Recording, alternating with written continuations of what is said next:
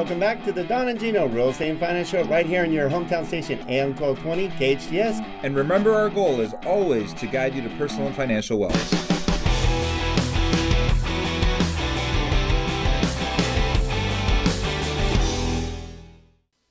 All right. Well, welcome back to the Don and Gino Real Estate and Finance Show this wonderful Saturday. Every Saturday at 9 a.m. to 10 a.m., making sure to guide you to personal and financial wellness. And today we do that in an unconventional manner by getting you into a home with no money down.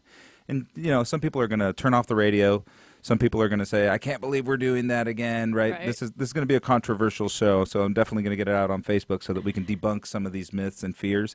And today I'm joined with Scott Crayon here from Skyline Home Loans. Hello, everyone. Happy Saturday. Yep, and Molly Ellis with CALHFA. How you doing, Molly? Hi, doing real well. Thanks for having me. So I've been talking to Molly, and we've been doing on and off doing business together for a few years, and we've been talking about doing this show because it's education. It is. And ultimately that's what we're trying to do, is make sure that you have the information when you go to buy a home to know all your options. And Scott, you can comment to this. A lot of the times what we find in our industry when someone comes to us is that they walked in, and I call this off-the-shelf loans. They walked into a bank and they walked out with a 30-year fixed mortgage, very basic structure, no complexity, no thought process into it. You know, it's just pick it up off the shelf. That's what you get when you go to a bank most of the time.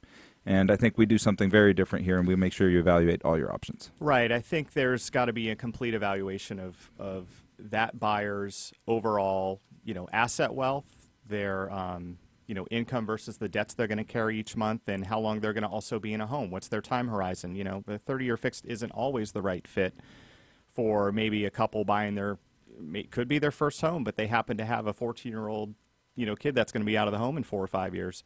And they're going to move to Arizona after that. Right. You know, there is some value to at least present those options, and we do that on every single loan. Yeah, I can't tell you. I talk to almost everybody about an ARM.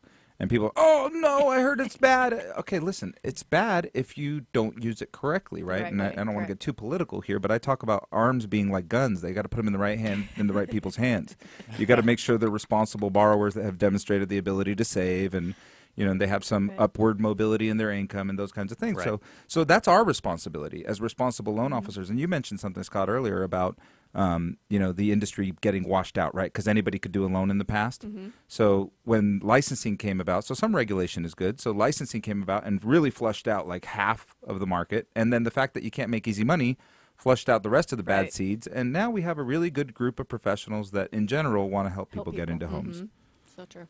Yeah. So I wanted to touch a little bit on this. We'll go back to where we were last segment. So we talked a little bit about getting two products, a ZIP loan, which is a zero interest program, which I love. That's free money. Everybody loves free money, but it's not free. It has to be paid back. So we'll talk about that. And then the My Home product, which is also a loan of 3.5%. So total, I'm taking 7.5% of the home's purchase price and borrowing that. Is that correct? That's accurate? Ish. Okay. So tell us, because Scott during the break says, hey, we got to tell people how they got to pay these back. Right. Exactly.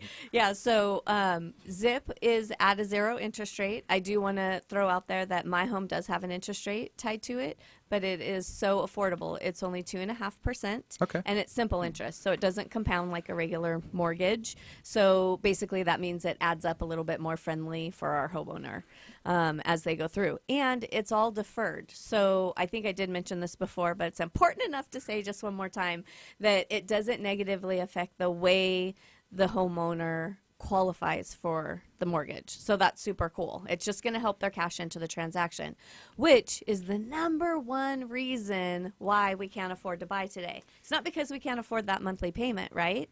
It's You're making the monthly payment. You're renting somewhere. Right, exactly. It's not about that. It's about saving up that chunk of money that's between their minimum down payment and our closing costs.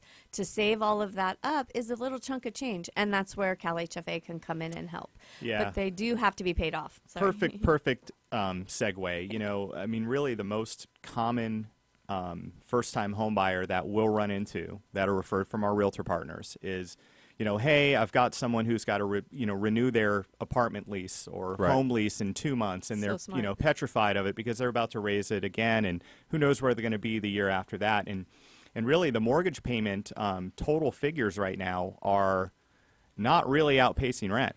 No, right now because of the situation, and Don and I are always on the National Real Estate Cafe. So if you want to find out more, go to donandgino.com and go to the National Real Estate Cafe.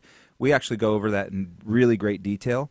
But right now, in almost, I don't remember the exact number, but in about 80% of the country, it makes more sense to purchase than it does to rent, because rents are so astronomically high. Right. And as a landlord, you and I can both comment to that. I'm going to raise the rent every time I can, as soon as I can, because that's what affects my investment. Right. And I do it as much. And Scott's a little nicer guy than I am. I pretty much, I just, he's like, should I raise the rent? They're really nice people. I'm like, raise the rent. Yeah. Yeah, but I think we've I think in general the population right now understands that concept that rent is very expensive and it makes more sense to buy. But what's the problem we all run into? It's like, I can afford the payment on a $400,000 house, no problem. But hey, Scott, I only have $9,000. How do I buy that right now, or whatever the case is? Right? Yeah. No, but I'm that's limited to bring in 3% or 3.5% down or 5%, whatever that criteria is for that specific price point and borrower. But they can't get the closing costs covered potentially. So how do you go about doing that? One of the tried and true methods is to ask the seller to help you out. But in a market like we're in right now, where there's generally in this price point where we're talking about where first-time homebuyers are purchasing for the most part, those properties are priced aggressively already, and there's multiple offers, and generally the seller is not going to want to deal with the difficulties that can arise from giving you a seller credit, which has to do really with appraised values being pushed. And maybe you can talk about that for a second. Yeah, so typically one of the things that will happen, and not a lot, again, that was a great point, Scott, because a lot of people don't bring this up, but almost every time that you have a seller credit, it will influence the appraiser's decision of value. And even in our comparables, they sometimes make adjustments for homes that had credits. They're saying that's not the real value of the home. You actually agreed to purchase the home for a subsidized cost.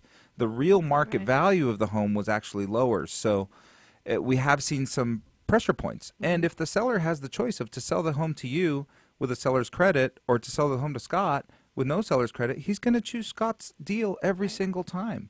And so where Molly comes in is bringing in that cash so it doesn't have to come from the pocket of the seller. And so you don't have to ask your parents, and they don't have to look at you funny. And if you have to ask your parents for money, use it for vacation.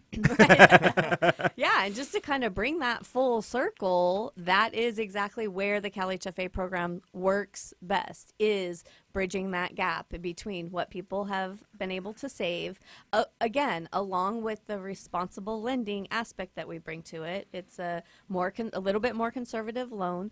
Another thing I wanted to throw out there is we also require that there be a home warranty on the property. So this helps a first-time home buyer to prepare for home ownership. So if something does go sideways that first year they own the home, that they'll have the home warranty to cover it. Say they lose their heating and air conditioning, they'll have the home warranty to cover it. That's one of those protections that we do put into place to make sure that we're setting up the borrower for success in being a successful first-time home buyer. Yeah, and being a first-time home buyer is a scary thing. It is. Right? I mean, if we all remember the first time we bought a house, it was scary. I didn't know what the process was like. I had to depend on others to walk me through it, and we do that. We do the best we can with our realtor partners to make sure that it's a great experience and that you think about those things.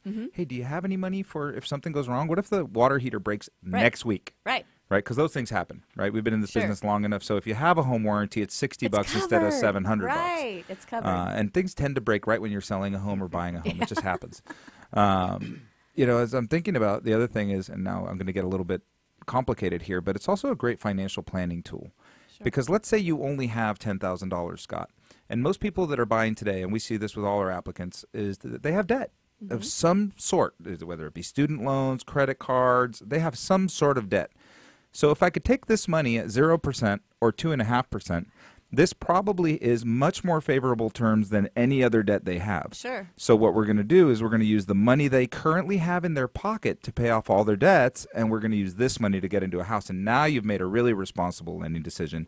Now you've put somebody into a home with no debt. Right, and again, comes back to the overall analysis of your situation. And at Skyline Home Loans, what we're doing, with every single client is doing a full evaluation to make sure you're in the right product, not paying too much interest, keeping some cash in your pocket, not only for if things go wrong, but a lot of times if you're buying a new house, you might want to put in new carpet. You may want to paint. So it's just a great financial tool that's out there, and it's still under very responsible lending practices. All right. Well, don't be scared. We're going to come back. We're going to talk about getting into a house with no money down when we come back to the Don and Gino Real Estate and Finance Show. Stick around.